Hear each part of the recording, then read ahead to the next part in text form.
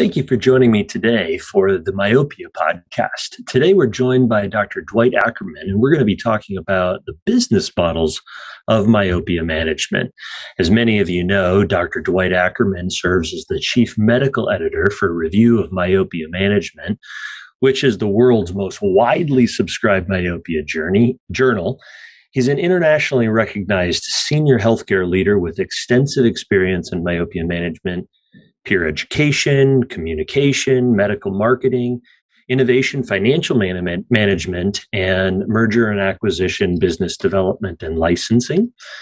Dr. Akerman was the vice president and global head of professional affairs and business development for Alcon before he retired in 2019 from that role. He's published widely and is a frequently invited peer educator on myopia management, cornea, contact lens, and business management topics. I'm excited to have Dr. Akerman as part of the Myopia podcast. Optometric Insights Media proudly presents the Myopia podcast, where we give you the latest myopia research, clinical topics, and industry insights. Make sure to subscribe to stay up to date on all of our awesome myopia content. And now to our host, a massive myopia manager himself, Dr. David Kading. Thank you for joining us for this episode of the Myopia podcast. We're joined once again by the infamous Dr. Dwight Akerman, editor, head cheese at the Review of Myopia Management. How are you today, my man? I'm doing very well, Dave. Thank you for having me. Yeah, we're excited about this topic. This is one that everybody kind of wants to talk about. And, you know, some people may not know the incredible business sense that you have. You have your MBA and you've been operating major organizations far larger than my practice with your time with Novartis and Alcon and SIBA. So you have had some interesting conversations that have happened within Review of Myopia Management. And I wanted to pick your brain a little bit about the business models within myopia management. Walk us through a little bit about some of the different business models that you've heard of. I know what I've used and a couple of my colleagues, but you've got a pulse on a lot more. What are some of the ways that people are doing myopia management today and charging for it, so to speak, the business models? Well, indeed, in Review of Myopia Management, we publish clinical articles, but we also publish a lot of practice management articles. And so this topic of implementation, we've written about this on a number of occasions, and we've featured a number of practices that have decided to take the plunge and to implement a myopia management subspecialty within their primary care practice. So let me provide some background. As I have polled clinicians, because Review of Myopia Management does polls from time to time, and in just personal discussions with a lot of very successful practitioners around the United States, probably the biggest roadblock is, how do I incorporate myopia management into a busy primary care practice? You know, I talk to a lot of practitioners who are seeing 2 or 3 comprehensive exams per hour, plus, you know, emergencies, plus medical checks, and their day is busy. And so now, you know, when you talk about myopia management, they say, how in the world am I going to implement a myopia management strategy within my busy practice? And so I acknowledge that indeed, myopia management takes a little bit more time. So if you normally schedule 20 minutes for a comprehensive exam, right, 20 minute visit, right? You're going to do perhaps a comprehensive exam on a child, but you know, you're going to have to reappoint that child for a full discussion about myopia management and do additional testing that'll be required. Right. So first, the first step is, I think, is determine how involved do you want to be in myopia, right? Do you want to implement do you want to take the plunge and incorporate myopia management into your primary care practice? Now, there are some that have taken a concierge model. And I would say Treehouse Eyes has done that, with their some of their locations. They have a very high-end concierge model, which is very successful. Sure. But it's certainly not for everyone. It's certainly not for everyone. There's a lot of clinicians that say, I do want to practice myopia management, but, I have other specialties I also want to, such as dry eye or glaucoma, that I also want to emphasize. So, there's various levels of commitment to myopia management. I would say many practitioners I speak with are 50, 60-year-old practitioners. And I always laugh and point out to them that typically their patient base is about the same age as they are. Yeah. And that's true, isn't it? That's true. Yes, it is. So I say, look, if you really want to implement, you probably should hire a recent graduate. Yeah. That has an interest in pediatrics and perhaps even some pediatric training. Maybe they've done a residency in pediatrics. So I tell them that, if they really want to implement and they don't want to do it themselves, they should look to hire a recent graduate who has an interest in children and in myopia management. So that's point number one. Yeah, and I'll just tag on to that. When you've got a busy schedule with tons and tons of patients, and the reason why you're having to go to 2 to 3 appointments an hour and 3 to 4 an hour is because your reimbursements are going down and you're having to see more patients to be able to make more money. You really have 2 ways of going about this. And if you're wanting to do something different, one is to hire an additional doctor to come in and bring something else to the office, be able to see some of those patients, freeing you up to be able to do those things. And that allows your practice to grow bigger with more patients. And then secondly, and there's a book called Small Giants. I'm sure you're familiar with that. It's a book about companies that have purposely stayed small, but doing it very well. And that would maybe be one of those models where maybe you look at the insurance company that's reimbursing you the least, and then, graciously share with your patients that you're happy to give them, a private pay discount, and you cut that insurance, reducing the number of patients that you have in your office, allowing you to have time to bring in a subspecialty that then allows you to generate more revenue and help a larger patient base volume, of not number wise, but being able to extend the services that you have. Really, two different ways to go about that, right? And neither one is wrong. Both of them are, certainly suitable and have been done successfully by all of our colleagues. I would say that totally agree with you, Dave, but that makes a lot of practitioners nervous. That makes them very nervous to cut managed vision care plans and to reduce the number of patients they're seeing. They are very nervous about doing that. But you're right, some do and have been very successful at doing it. But again, going back to preparing the office to provide myopia management, right? There is not only scheduling questions. How do we schedule children who are myopia management candidates?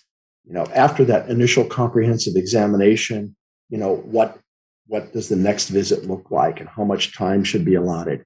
And then once the child begins an intervention, what's the follow-up schedule, during the first year and year 2 and beyond?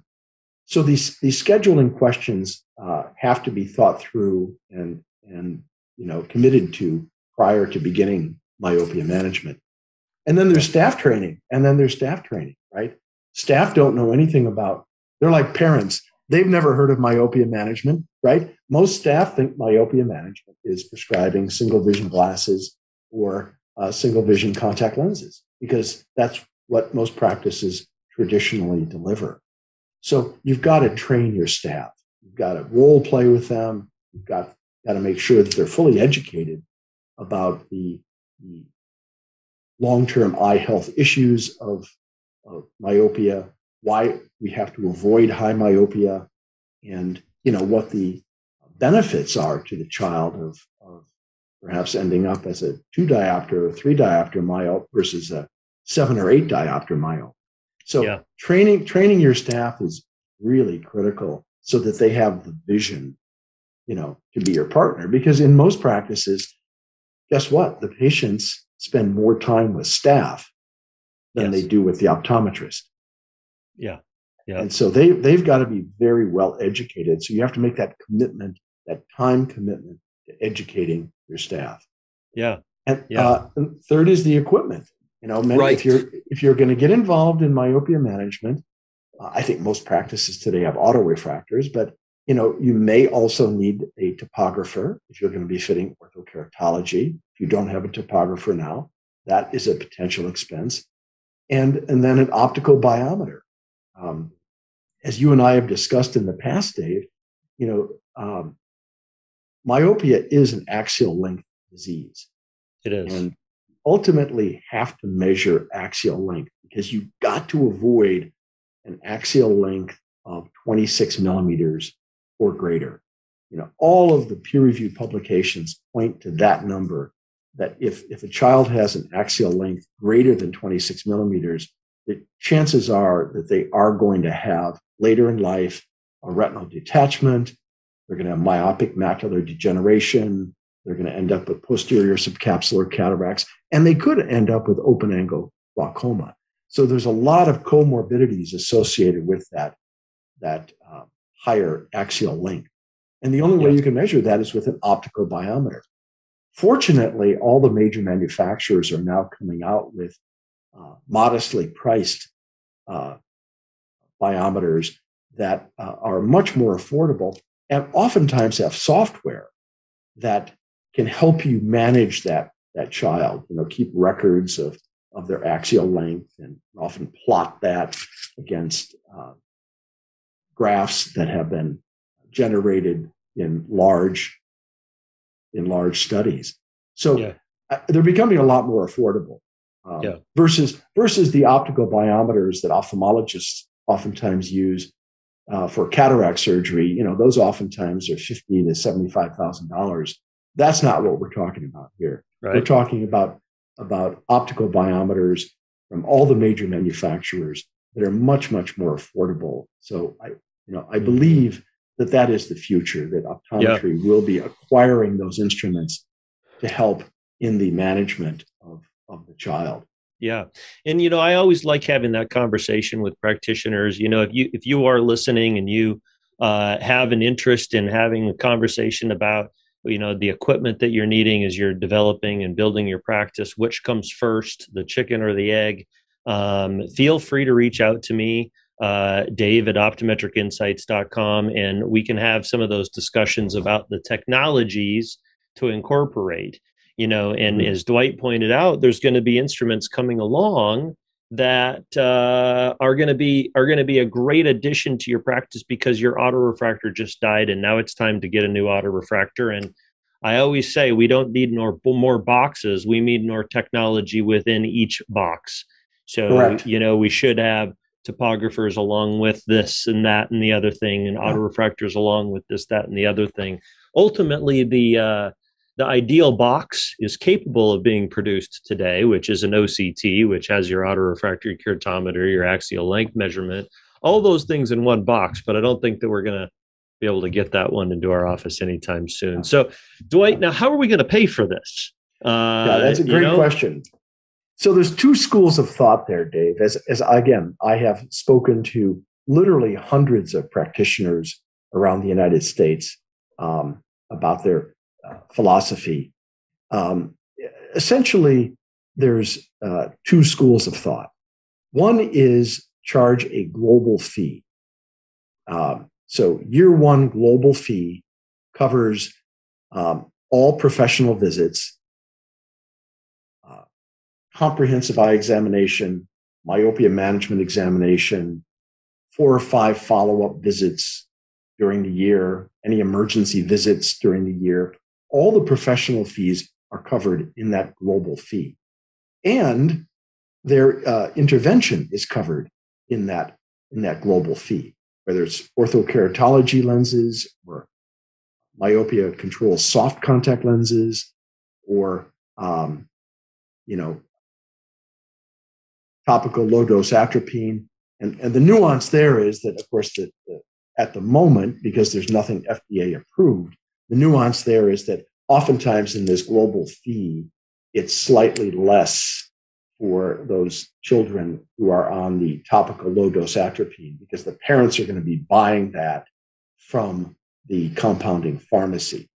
But the contact lenses, Ortho-K or the soft lenses, would be distributed and provided by the eye care professional.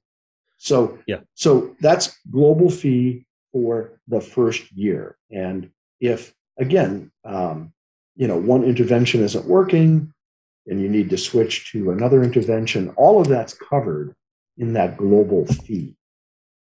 Now, what about year 2 and 3 and 4? Because myopia management is a long-term proposition. If you're beginning to provide myopia management services to a 6, 7, 8-year-old child, chances are they're going to be monitored and treated for 8 or 10 years.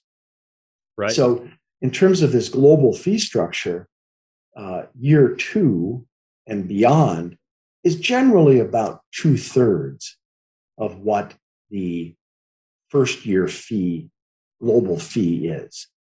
So that seems to be the number that I have ascertained from, again, literally speaking with hundreds of practitioners on this topic. And so why is it slightly less? Well, you've already conducted the comprehensive assessment, you created a treatment plan, and you're generally only seeing the child 2 times a year, moving forward. And you've already entered them into all the equipment in the office, which generally takes most of the time, right? Correct. Exactly. So there's a lot of time and a lot of explanation, a lot of discussion, a lot of education that's provided during that first year. So again, year 2 and beyond, it is a lower global fee. And again, it's a slightly lower fee for topical low dose atropine because of the acquisition cost. In terms of parents always ask, well, is this covered by my managed vision care plan or major medical plan? And the answer is that sometimes the comprehensive examination is covered by their major medical plan, or their managed vision care plan. And so they could apply for reimbursement for the comprehensive examination. But the rest of the myopia management fee is not generally covered by managed vision care or major medical. However, some flexible spending accounts or health savings accounts do cover part of it. So oftentimes parents will submit their out-of-pocket expenses in myopia management to their health savings account or flexible spending account, and they oftentimes do get some reimbursement. Yeah. So other ways besides this global is have you heard other people? Are they piecemealing it together? They are. Yeah. So that's the other major camp is the a la carte. So a la carte. So they're going to charge for their comprehensive eye examination. They're going to charge a separate fee for their myopia management assessment and treatment, creating a treatment plan and educating the child and the parents. And then they're going to charge for their follow-up visits throughout the year. So there's kind of 3 professional fees involved. And then, of course, the material fee. Right. For the contact lenses, Ortho-K lenses, or the soft lenses. Yeah. And so there's a lot of practitioners that prefer that method. I don't know why, because I believe that many parents feel like they're getting nickeled and dimed, and they're not getting, other than some of these fees are reimbursed through the HSA or FSA. They're paying out of pocket. So, I think it's important to educate parents that myopia management, like orthodontia, is going to be primarily out of pocket.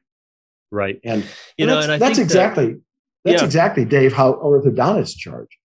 sure. They bill those global fees. Yeah. They And I think build that's really a good way to go. That's my preferred method. That's how we've been doing it for good. 15 years in my practice. And I'm going to make an argument for it here. So the way you generally come up with what this global fee is going to be for your office is you set a number randomly, and talk to a couple of your friends and see if there's some consensus in the area, and most everybody has a general idea. And if you're off a little low or you're off a little bit high and you can get patients to move forward, then do it. Take the first 5 patients that you have, find out the number of visits that you Mm-hmm. actually saw them over the Mm-hmm. course of a 3 or a 6 month period.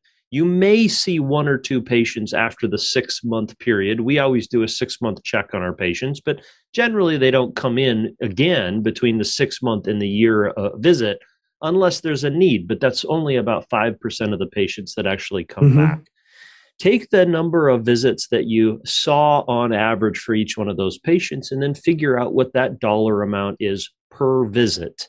And so what we generally would do is we would find out our revenue per encounter in our office. Mm-hmm. How many encounters do we normally see? Divide the revenue by, and then we come up with our chair cost, right? So now you've Yes. seen the patient 3, 4, 5 times. Take that times that dollar amount, because you're seeing this myopia management patient in place of something else. So that goes into the Yes. dollar amount. Find out your cost of goods, find out what your normal markup on your cost of goods is. And then there's a little bit of an added factor, because this is just a little bit more complicated. And that comes into a number, which is probably pretty close to what you came up with when you guessed. And that's Mm-hmm. kind of where you set those numbers. And then in the years Yes. to come, you're generally going to see the patient 1 or 2 or 3 times less per year, depending on how complicated Right. the patient is. And you modify your fees from there. The beauty about doing the global fee is that when the patients need to come in, they come in, right? When you have a patient who is, on the a la carte, as you described, Dwight, is those patients hesitate to come in. For And they sure. may not be getting the myopia management effect that we really want them to have.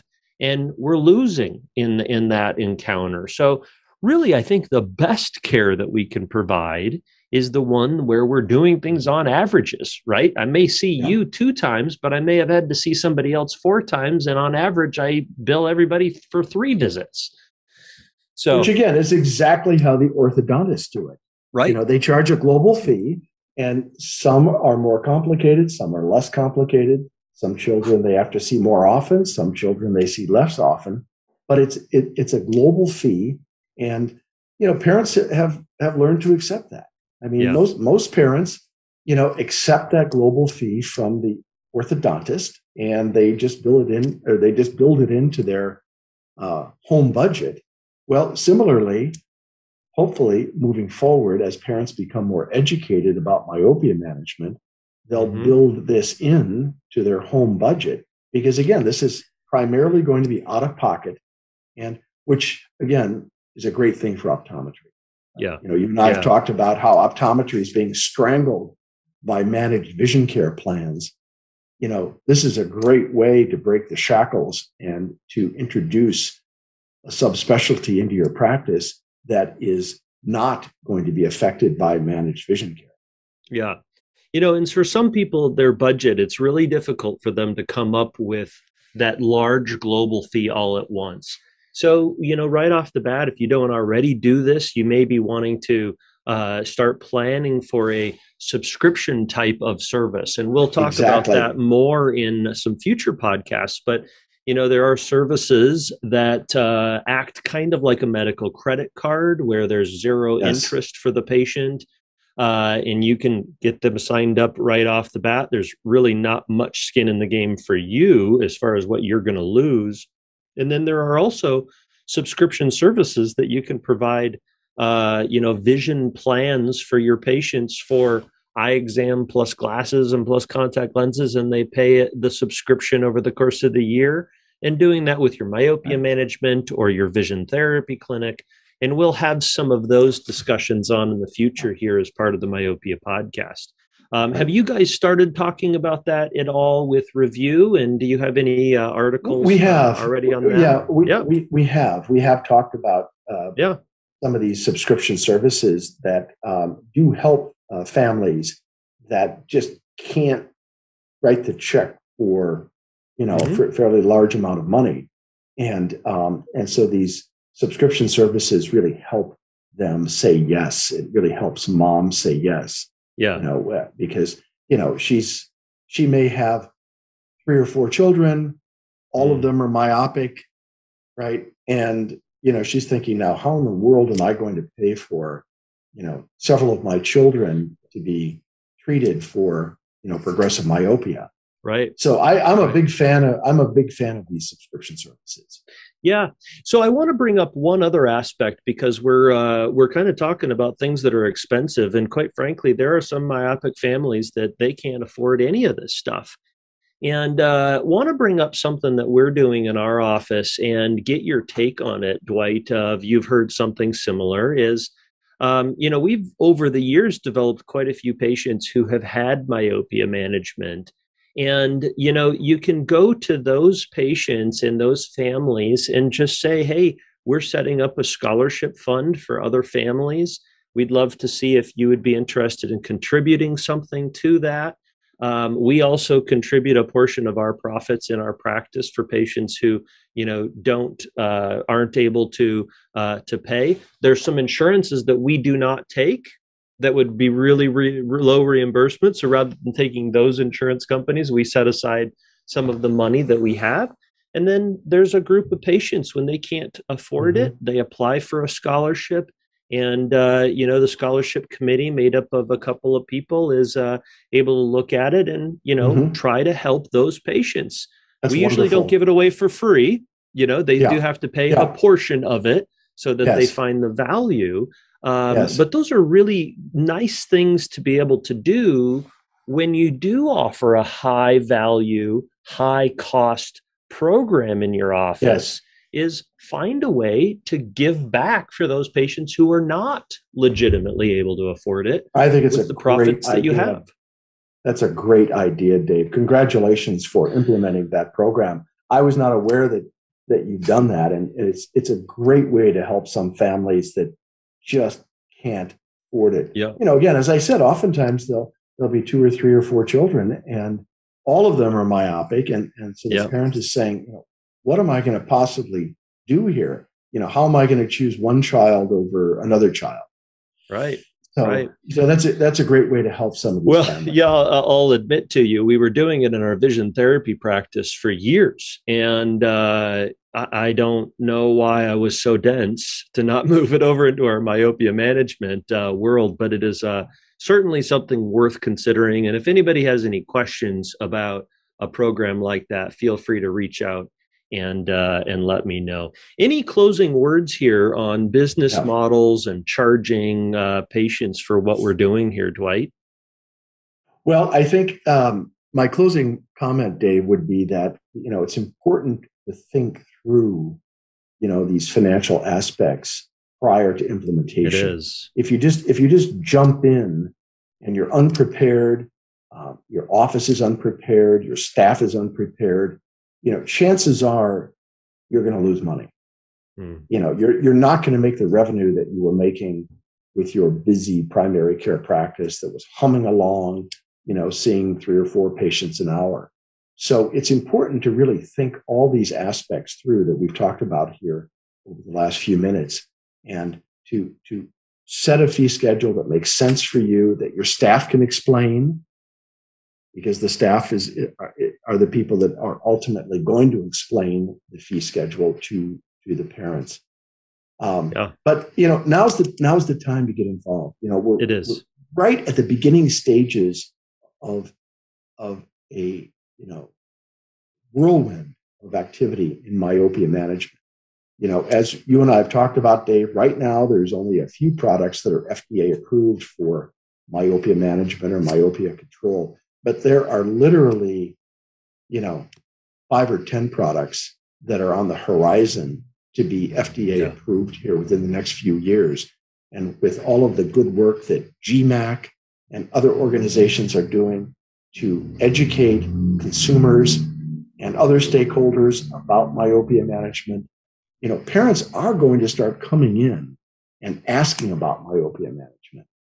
This business of having moms say, I've never heard of myopia management. What are you talking about?